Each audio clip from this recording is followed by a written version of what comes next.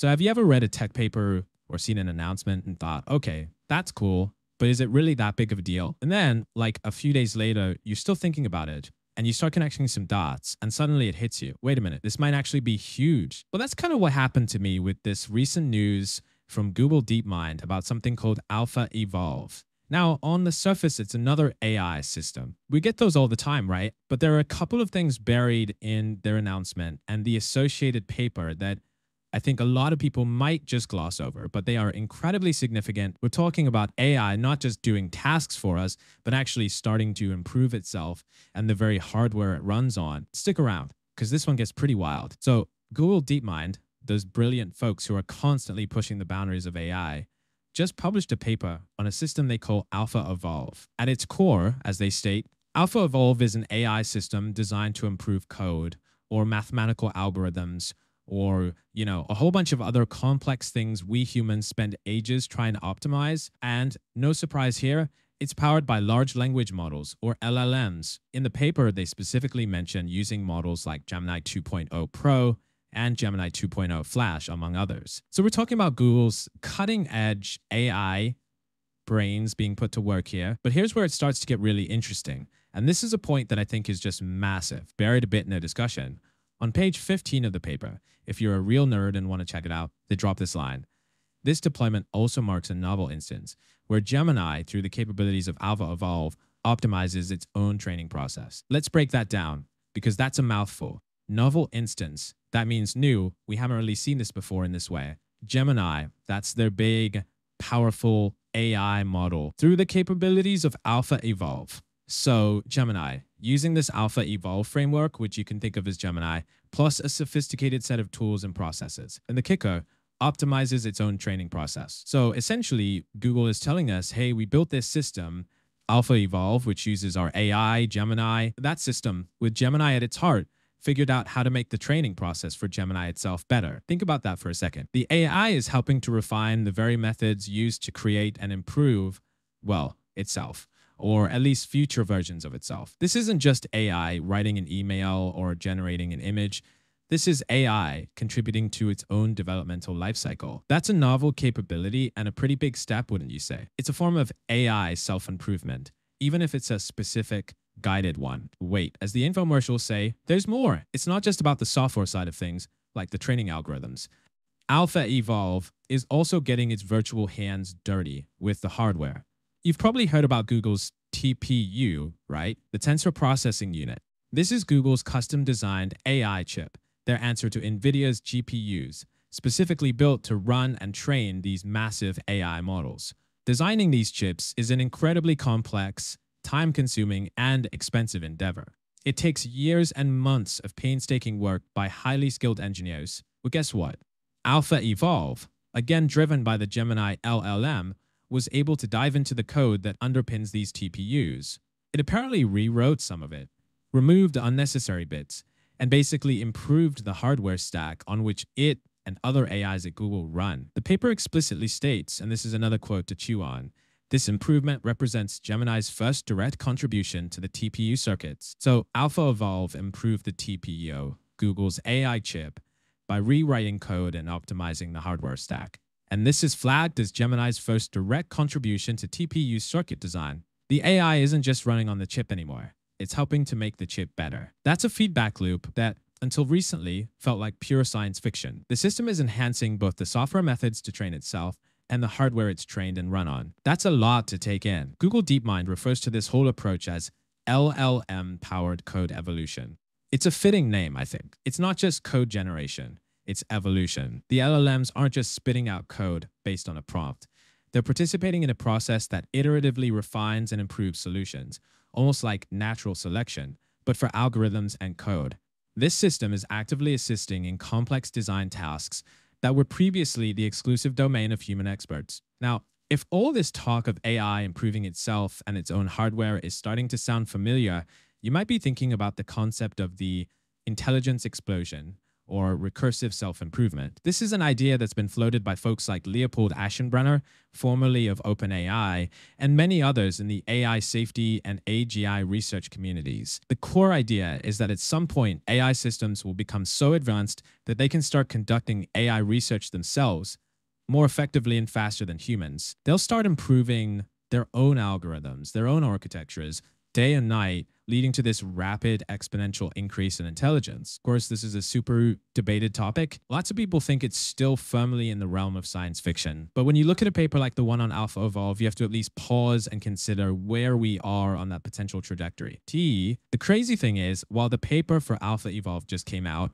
some of the optimizations it discovered aren't brand new in terms of deployment. The paper mentions that some Alpha Evolve optimizations have been in production at Google for over a year. For example, one solution it proposed has been continuously recovering on average 0.7% of Google's worldwide compute resources. Now, 0.7% might not sound like a lot, but when you're talking about Google's worldwide compute resources, that is an absolutely colossal amount of processing power, energy, and therefore money saved. So these aren't just theoretical lab experiments.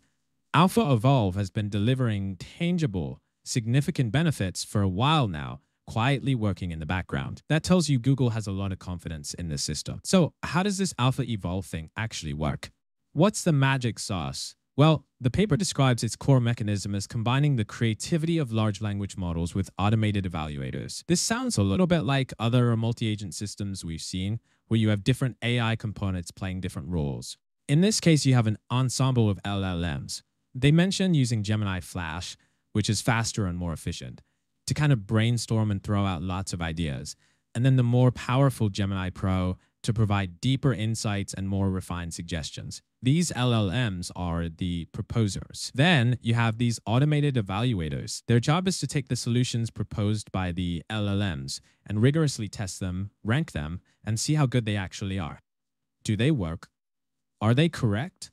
Are they more efficient than the existing solution? This whole thing operates through an evolutionary process. The LLMs generate a population of potential solutions. These solutions are evaluated, and the fittest ones, the ones that perform best according to the evaluation criteria, survive. Not only do they survive, but they're also used as inspiration or starting points for the next generation of solutions. The LLMs might be prompted to create variations of the successful solutions or combine elements from different good solutions. It's an iterative loop of generation, evaluation, and selection, constantly pushing towards better and better outcomes. And the achievements are pretty stunning. One of the standout examples they highlight is how Alpha Evolve discovered an improvement to the Strawson algorithm for matrix multiplication. Now, if you're not a computer science historian, the Strawson algorithm is a classic method for multiplying matrices faster than the standard approach. It was published way back in 1969, and for over 50 years, despite many smart people looking at it,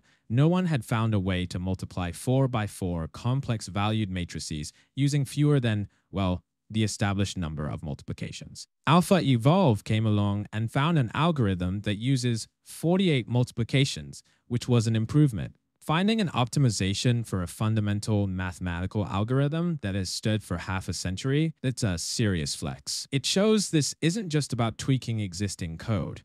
It can delve into deep, foundational mathematical problems. Now, a critical part of making this evolutionary system work efficiently is how it evaluates the proposed solutions. If every single idea had to go through a massive, exhaustive battery of tests, the whole process would grind to a halt. So they've implemented some clever strategies here. One is called the evaluation cascade. The idea is that new solutions are first tested on easier, simpler test cases. If a solution fails these basic tests, it's quickly pruned, discarded, without wasting resources on more complex evaluations. Only the solutions that pass the initial hurdles move on to progressively more difficult and comprehensive tests. This is super smart because it allows them to weed out the duds quickly and focus compute power on the more promising candidates. Another really interesting aspect is the use of LLM-generated feedback. So the automated evaluators can check for correctness and measure performance, things you can easily quantify with a number, like speed or resource usage. But what about more qualitative aspects, like the simplicity or elegance of a piece of code? These are harder to capture in a simple numerical score. Alpha Evolve actually uses separate LLM calls to assess these kinds of properties. The LLM might provide descriptive feedback on a solution's structure or readability, and this feedback can then be incorporated into the overall fitness score to help steer the evolution towards solutions that are not just efficient, but also, say, more maintainable or understandable. This adds a layer of nuanced judgment that pure numerical metrics might miss. And, of course, all these evaluations can run in parallel, massively speeding up the whole cycle. The paper also touches upon a classic challenge in these kinds of search and optimization problems: balancing exploration and exploitation. Exploration is about trying out new, radically different ideas, even if they seem a bit wild. It's about searching a wide area of the solution space. Exploitation, on the other hand, is about taking a good solution you've already found and trying to refine it, to squeeze out every last bit of performance. You need both: too much exploration, and you never settle on anything good. Too much exploitation, and you might get stuck in a local optimum, missing out on a much better solution elsewhere. It's like how humans learn. When we're younger, we tend to explore more, try different things. As we get older, we often figure out what works for us and stick with it, exploiting that knowledge.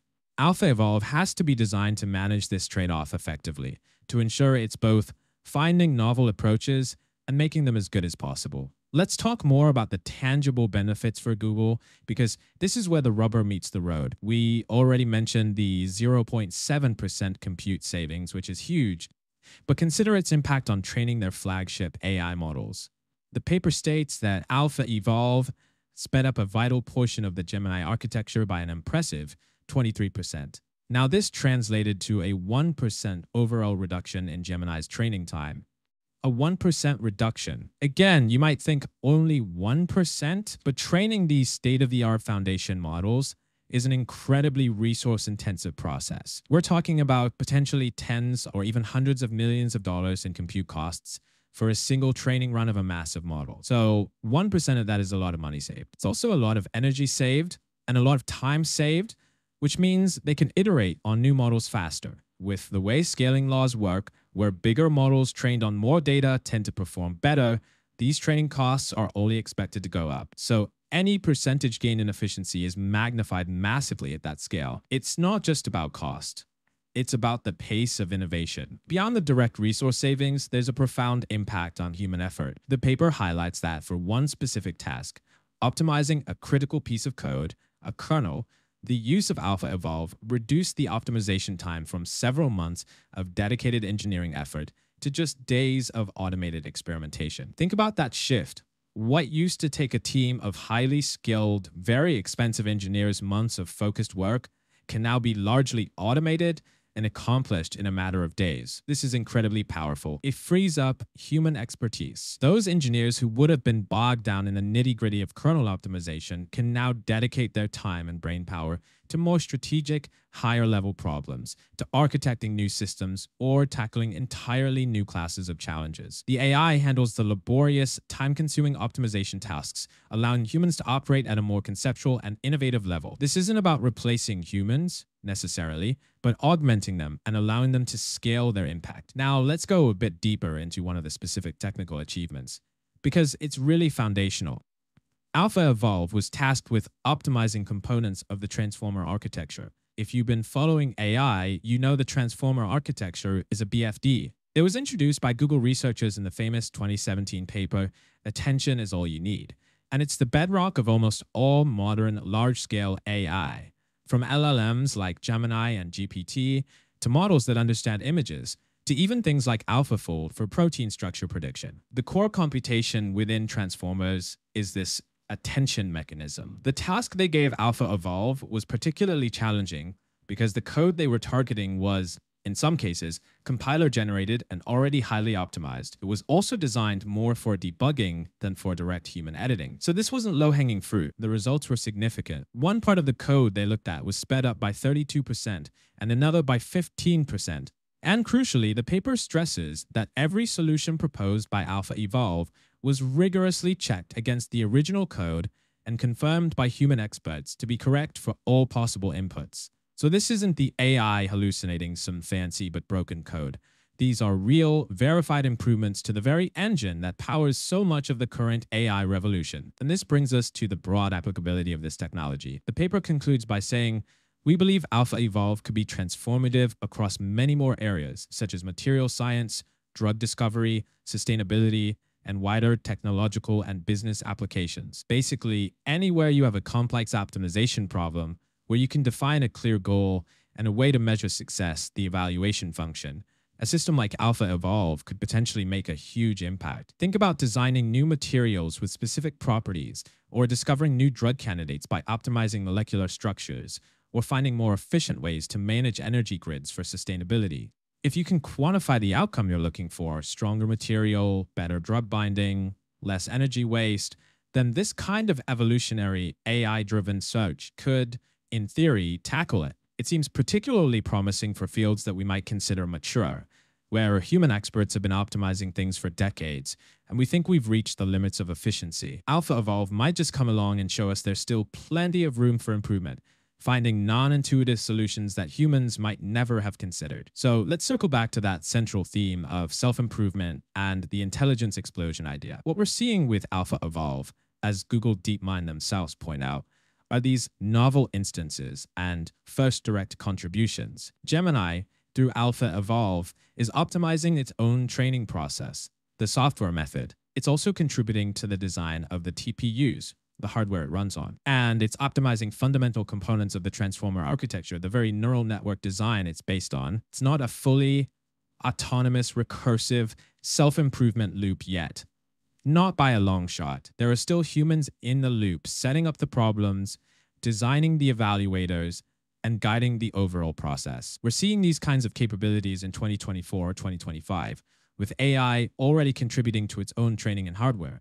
Where will we be by, say, the end of 2028? That's not very far away. It's easy to get carried away with hype in AI, and we should always be cautious. But it's also important to recognize when something genuinely new and potentially transformative is happening. The researchers at DeepMind are not prone to hyperbole. When they use terms like novel instance and first direct contribution for these kinds of self-referential improvements, it's worth paying very close attention. This is still the very, very early innings. As the researchers themselves put it, these are the first examples. But if this process continues, and if the AI models themselves keep getting more powerful, it's logical to assume that their ability to contribute to these kinds of optimizations will also accelerate. So what do you guys think? Is this Alpha Evolve paper a quiet harbinger of that recursive self-improvement loop that people like Aschenbrenner have been talking about? Are we seeing the very first tentative steps of an AI starting to, in a guided way, pull itself up by its own bootstraps, improving both its mind, software, and its body, hardware? Or am I reading too much into this? Is it just a very clever optimization tool, impressive but not fundamentally game-changing in that intelligence explosion sense? It's a fascinating debate. Personally, I lean towards this being a really significant milestone, a clear signal that the nature of AI development itself is starting to change. The fact that optimizations it found have been in production for over a year and are saving Google a measurable, non-trivial percentage of their global compute is a testament to its real-world efficacy. Let me know your take in the comments below. Where do you think we'll be in this AI journey by the end of 2028? And hey, if you found this breakdown interesting and want to keep up with these kinds of developments, consider subscribing to the channel. Thanks for watching, and I'll catch you in the next one.